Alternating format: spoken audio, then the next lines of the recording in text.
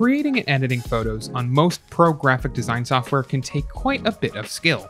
Canva manages to make things easier for beginners by streamlining the process with more beginner-friendly tools. If you've been using it, you might be wondering how you can trim the corners of your photos off to crop them into something other than a rectangle or square. Thankfully enough, this can be done with just a few clicks and a bit of know-how. Here's what you can do. While there's no round crop tool on Canva, you can achieve the same effect with one of their frames.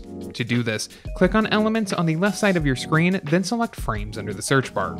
You'll be shown a variety of frames to crop your picture with. Choose a round one that you like, then drag it onto your file. Once you've positioned it, drag the photo you want to make round into the frame to put it inside. If you're on the app, tap on the plus icon in the bottom right corner, then select Elements to access elements you can use.